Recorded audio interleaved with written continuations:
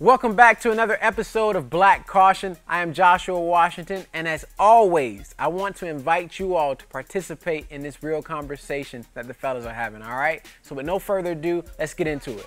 Black Caution.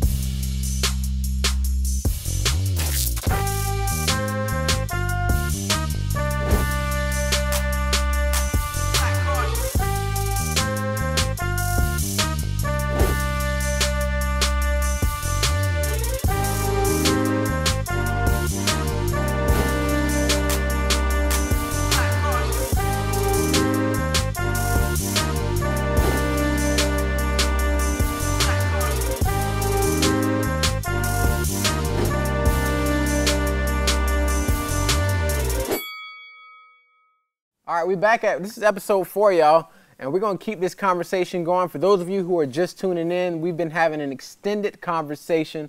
I put the fellas together to kind of talk about all things under the sun. I got my boy T here with me, my boy Melo, Ron, and Rambo, and we are going to get into some politics and media on this segment, which is everybody's favorite subject, right? That's top so here's what I want to know. The first question I have is, when it comes to politics, there's a lot going on, but my question is very simple.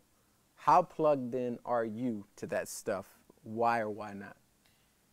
I would say I'm very plugged in because I own a business, and I think politics affect how my business make money and how it lose money and how I save money. Okay. And now that I see how, as a small business owner today, politics plays a huge part on every decision I make when it comes to hiring an employee, how much money I'm making in a year, how I spend my money as a business owner, and how it affects my business plan as far as growth if I want to grow my company beyond a small business or whatnot. So I look at politics from that place, and I also look at politics from a community standpoint with the mentorship program I have with the young men, how the system itself, how it's been created to where these young men really don't have the opportunity to grow like they should because of the lack of resources that I believe politicians are not really shining light on that our young kids need today. Okay. So that's how I get plugged in with politics. Who else? Are you plugged in or not? I wouldn't. I'm plugged in where it's necessary. Okay. So very similar to what Ramsey was sharing, I think, it's important to just know what is affecting the community that you're serving in. Mm-hmm. So from a church leader standpoint, politics are going to affect your community. It affects the people that you serve in the community. And so in that regard, I have to kind of know what's going on. So I'm plugged in as far as what's happening in our world. But I would say I'm not plugged in, as some might be, where like I might go to it to get informed, where people will go to it to be formed. Right, and so that's a good word, now, bro. You preaching that this Sunday? I'm preaching that this Sunday. No, that's next week. By the way, where where's your church located? It's in Apopka, Florida. Where exactly? If I want to get to your church, Sheila Road. So, Sheila. Yeah. So if y'all want to get some of that word right there, what you say? What said again? Yeah, we go to politics sometimes to be formed. I just want to go in there to be informed. Look at what's going on in our world. Put that on your Twitter, bro. Are you being formed or informed by politics? Yeah. T, what are you? How plugged in are you, bro? Like I go into it to be informed because I'm an independent contractor as well. So those bylaws that that are addressed to me, those are the ones I need to be informed by.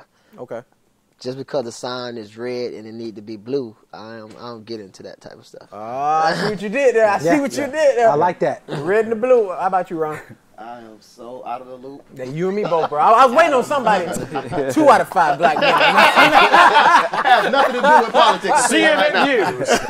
Nah, I'm just out of the loop of it. And it's just, for me, I think nobody's coming to save you. I have that kind of mentality. So whatever's going on outside there, nobody's going to come knock on my door and drop a bag of money for me, no matter if the politics. Bro, that's my thing, though, bro. I'm like, how is this affecting my day-to-day? And I get some people will say, well, it is, Joshua.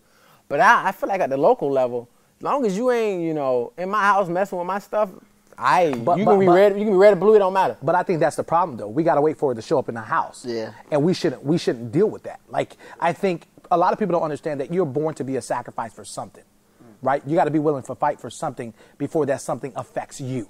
And I think that's the problem we're having today in society. We, as a young culture, we don't want to deal with the hard conversations. Like, we talk about what it means to be a man, what it means to deal with sex, what it means to deal with money. But nobody wants to talk about anything until it hits their home. If that person comes and that person takes every value of a dollar that you own, how are you going to feel? Oh, we're going to war. We're going to war. But imagine those who are already affected by it, but they have no one that can stand for them, like a Martin Luther King, to talk about how to bring change for the person who's affected. Yeah. It's the difference between being proactive versus reactive. Right. Yeah. We don't want to react. We want to be proactive. But I do think that there is but here's the truth. Even though I can agree with everything my brother just said too, there is a sense in which sometimes you just got to turn it off. That's the thing. You know, because it can be very toxic as well. That's what it is. So I guess it really depends too, what kind of politics are we actually Because you are right. You are right. It is a proactive versus reactive thing, but for a lot of us, it's just exhaustion, bro. Yeah. Like, I don't want to get on there every day to hear about your allegiance to a party because you're a Republican or Democrat or this or that. I want to know, and for a lot of our communities, we don't know how that impacts the next thing in our lives. Well, I think we're overwhelmed because we're not educated. That's True. the first thing. True, I think that's when true. you're not educated about anything, it's always stressful because you feel like you have to choose to pick a side. Right. And I think that's where we are today as a society, right? We pay attention to the person rather than the policies and the principles. So what does that do? It alters who we are. It alters the very being of our community. So if we're not educated, once again, if we're not informed, guess what's going to happen? We're going to have to conform. Because nobody is taking the time out to say, hello, here's politics. Where do you stand? What do you believe? What's your morals? What's your principles? And what's your integrity as a person? Sure. And if we don't take on that hat in today's culture, then once again, we're just another black man dying. But hold on, that's a good point, though. So let's segue a little bit, because one of the questions that I thought was real important, and it kind of blends in with the politic discussion, is how do you all feel about how black men are portrayed in the media, specifically young black men? How do you feel about young black men and our boys, how we're portrayed in the media? Because a lot of that happens on the political platform. I would start off, maybe because I've become I've become aware of these things. I think with the whole media standpoint, from hip hop to what is portrayed on movies and stuff, I think that affects us as black men when it comes to media. When you look at movies, we're always the drug dealers. We're always the ones fighting against each other. Bad guy. We're always the one at the strip club spending money. We're always the one that the father leaving the house or beating on the mother, right? But then you look at the Caucasian side, family, gates, food, job, career, car. Boss. CEO. Right. But in the black home, what do you see? So the media plays a huge part into who we are and what we do. Like George Floyd. Can you imagine how many times they played that thing on TV and you as a black man got to sit there and watch it? How much of a mental part of you would be affected by that? Yeah. I was angry. I'm gonna be honest with you. I was at a point to where I was just not having it from anybody. How many times did you watch it though? I can't even count. See? Social media, I can't even count. So what impact do you think media is having on the men and the portrayal of black men? It has a huge impact because all they see of us as athletes or rappers or drug dealers. That's all they portray us as. They don't portray you at Joshua mentality. They're not gonna broadcast Joshua mentality. Yeah. No, if I get hit, they're gonna have me picture in high school when I was sitting up there pointing shooting the bird at the camera. Black people have always survived with the entertainment platform they've given black people. Sure. If you look at anything when it comes to a black person, entertainment is the main thing that they make money off of when it comes to a black person. Right. Football. Well, you know what? I think that's a good point, though. I think in our communities, that's what we see. I don't know if that's true, but but it's definitely in our communities, that's the only thing we see. We see that if you're going to make it out of here, it's always going to be through media, creative, or sports. Yeah. And sports is number one. See, but that's why I think that even earlier when we talked about in another conversation about that exposure, just being able to help even the younger generation to be able to see there's more than what's on TV. There's more than what you see. Hey, listen, we got a slew of doctors. We got a whole group of lawyers, and so there's more that you can be than just an entertainer. And I think it's important to expose them to that, because the media is only concerned about what's going to bring the biggest amount of dollars at the end of the day. Yeah. And that's what they want to sell. Unfortunately, sometimes we sell ourselves out for that as well. That's true. So we don't care how we're being portrayed, Yeah. as long as we're getting paid. Yeah. But the long-term effects of that Yeah. is a whole kind of generation of people seeing us a certain way that really isn't even reality. Well, that speaks to perception. And I want to throw this to you, Ron. Because we talked about portrayal, meaning how other people look at us, how other people look at us as black men. But how do you think it impacts our perception? The media impacts our perception as black men. Ron, you do trades. Yeah. You got exposed to a whole different world. Exposure leads to expansion. Okay. Y'all dropping quotes everywhere today. What you say? Exposure leads to expansion. The more we expose kids to other things besides sex, drugs, and money, they'll be, That's you good. know. That's Okay, good. time out. That's good. So we got to go there then. Because we got to I go was there just then. about to- 'Cause we were just talking about in the break. Y'all don't get to see that behind the scenes stuff, but we brought up Lil Nas X, and we were talking about. We got to talk about him specifically, but Okay. we all grew up. We all grew up on hip hop. We all grew up. A lot of us was in the same community, college communities, where it was trap, where it was that trunk was banging, and it was all money, sex, drugs, and women. Boy. So, but to that point though, how is that impacting perception, and how do we expand? How do we expose ourselves to something different outside of that so we can expand when that's the culture, bro? I think, just like you said, being exposed to something new. I think being receptive to other things that's out there, because growing up, we look down on the person or the child that's not playing sports. That kid doesn't get enough attention. But in all actuality, that kid, we need to start shining light on him being a CEO or a boss and really diving into that, because now if our kid isn't that superstar football player or basketball player and they don't make it to that next level, it's just like, Then that's it.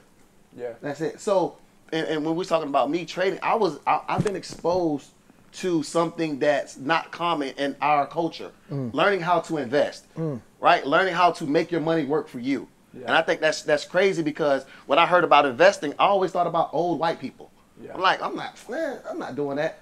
But now I've been exposed to something that's literally changing lives daily, and something that I think financial literacy in our culture is very important. Ooh, that's a whole subject. Like it's a totally different ball game now that I didn't come from a rich family, but a rich family would come from me. Okay. Come on. So- give me some. Third quote of the day. I hear you. 4 out of 5 black men are going to drop a quote at some point. But I think it's really shining light on you don't have to be this superstar, this drug dealer, just really tapping into the kid that just want to be a gamer. Yeah. The kid that just wants to live freely, like embrace that. Like if we can embrace our kids that way, that we embrace the student athlete and all that stuff, I think that's going to open us up to a totally different ball game. So let's drop some game then. For the young man watching behind the camera, I'm gonna start with T on this side. I'm gonna go all around. Drop some game on when it happened for you, when that switch happened, and what they can do. Because it's easy to say, expose yourself to something different. But come on, man. We all come from the hood, so we know if you don't give us that next step, it becomes overwhelming, and you tap out because you stick to what you know. That's just human behavior, right? So you all being men who have been on both sides, drop some game on how they can expose themselves to something different. How you can expose yourself to something different is just cultivate yourself around individuals that have the same mindset that you have. Try to find those individuals. Have open conversations. Don't make yourself vulnerable. Don't be afraid to be crying in front of somebody and tell them that you're hurting or anything of that nature. So my thing is, if you tap into gaming, like he said earlier, tap into gaming and surround yourself with those individuals that have that same vision, it can come into something bigger than how it already started. So. Okay, Melo, what you think? Yeah, I think to be a leader, you have to be a risk taker. You got to be willing to take a risk and even fail at some point just to figure it out and then try it again. I think one of the risks to take is getting out of the fish bowl. You know, when you have a fish bowl and you put some fish in there, there's only so far they can go. They're circling around and they're staying within the same space. But when you take a fish out of a fish bowl and actually throw them into the ocean, they're going to see a lot more than they would ever been able to see when they've only been in the same kind of sphere of influence. You know, you heard the statements of, you know, you'll be most like the 8 to 10 people that are closest to you. I think that's a true statement. We've got to take the risk, get out of our comfort zone, make friends with people that's not like you, and you'll likely learn some things you never learned, and go places you've never been, and be exposed to things that you've never seen. And so I think getting out of the fishbowl so that you can see what else is out there, and build some relationships with people that are very different than you are. That's good, man. What game would you drop, Rambo? I would say, in order to live comfortable, you got to be willing to be uncomfortable. And you as a young person who's watching this, I think you got to start realizing that your future is ahead of you, right? That's why I would say strangers are my best friend, because they don't highlight my past. They acknowledge your present, but they push you for your future. And if you can find those friends who's willing to stretch you, to make you uncomfortable, the only thing that's going to happen is that dream that you're believing in, or that purpose that you see, you'll start to find yourself having a healthy rhythm to getting those things. So your circle of influence is huge. You got to be uncomfortable if you want to live comfortable with the things that you're believing for. All right. Facts. Ron, I like that. I think for me, the most important thing is removing yourself from the situation. A lot of times when we're, trying to get into something new, it's our own self talking us out of it, because we're just so afraid to get to a point to where we're trying something different. So majority of the time, removing yourself from a situation, it allows you to, excel in whatever you want to do. And you got to kind of think about it from this perspective. There's nothing on this earth that somebody hasn't made $1 million off of. There's somebody's taking out somebody's trash that's made $1 million. Somebody made $1 million off making light bulbs. Somebody made $1 million off making shoes. So there's nothing for you to get into a different atmosphere or a different space and become successful, because somebody's already done it. And they say seeing is believing. You have evident proof everywhere you go that you can be successful, but you got to remove yourself out of that situation and get out of your way. Honestly. That's good. That's good. That's real good. Get out of your own way. Yeah, y'all mentioned a lot of things around community, friendships. You mentioned money. As we close this segment, the last thing I want to get into, I want to know, what would you say? Let's get back to current state here. What would you say are the top 3 values in our community? If you just gave it a pure assessment, what would you say are the top 3 values right now that are most prevalent in the black community? Money, cars, and clothes. Yeah. Tell me more. Money. You think that's the top 3? If we did a survey, that would be the top 3 most important. They want to look the flyers, want to drive the latest, and have the most. Keep up with the Joneses. That's it. And it's because, hey, you see the t-shirt right here? Target, baby. Target, $7.99. Target. And it go good too. Yeah. I know how to coordinate. Okay. So coordinate. What was the 3 again? Money's, cars, and clothes. Money, cars, and clothes. Who else? Top 3. If I'm gonna do 3 things that are different than that, I would say, whether they would say it exactly how I'm saying it, I think this would still be true of them if they could just articulate it. It would be, I think they want authenticity, I think they want community, and I think they want security.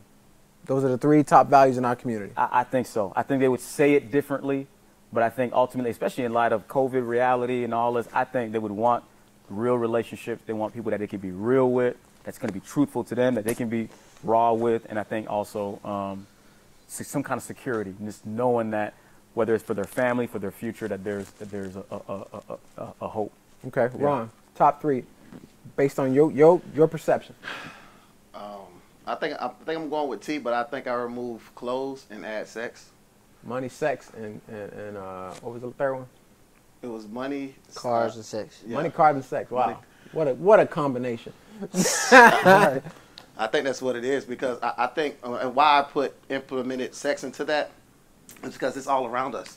It's like you can't get away from it at this point. True. It's so hard to get away from. And now that we are so accessible to, the internet and social media, that's it. Yeah. Like, and it's sad, and it's gonna take us to kind of break that, man, for real. Like, real talk. Yeah. No, I'm with you, bro. Rambo. I would say dreams, affirmation, and goals. Those are the top 3 values. Yeah. Most prevalent. Yeah, because I hear a lot of the kids say, you know, I'm trying to live the dream. And when they attach that to sports, football, when you ask every kid what you want to become, I want to be a football player, and that person don't even wake up 5 in the morning to do 10 push-ups, right? And then you got affirmation. They struggle with real relationship, love. What does that look like? You know, when you affirm them and say, hey, great job today, they're like, man, what you talking about? Yeah. You know, so it's almost like one of those, that psychic attitude, like, yo, you know, I don't even know how to receive this, but it's affirmation. Yeah, and then the other thing is goals. Once our kids today learn the system of goals, applying goals to everyday life, no matter what industry or system they're in, they'll be successful. They can reach that dream. They'll receive affirmations. But that's why I look at it, dreams, affirmation, and goals. If those values we hold on to and we really shape our communities based off that, man, look here. Whether it's money, sex, drugs, alcohol, whatever it is, we'll defeat that by teaching them a real system that teach about self-value.